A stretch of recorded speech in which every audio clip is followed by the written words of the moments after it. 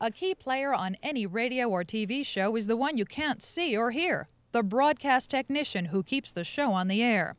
Also called operators or engineers, they're the workers who install, operate, and maintain the electronic equipment used in broadcasting and cable.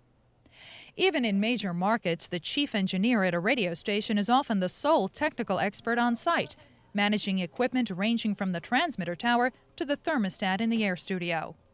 Kiss 95.7, Connecticut's hottest hits coming up. Most announcers run their own boards, so the radio engineer can perform the technical functions during a fairly typical 40-hour work week. But weekend, overnight, and holiday work is not unusual when emergency repairs are needed.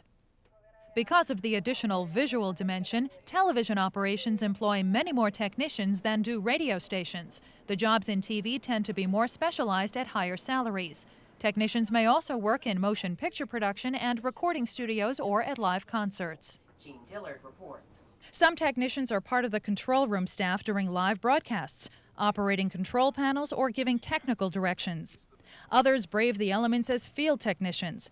Indoors or out, the hours can be erratic. Formal training in broadcast technology, engineering, or electronics is the best way to learn this trade.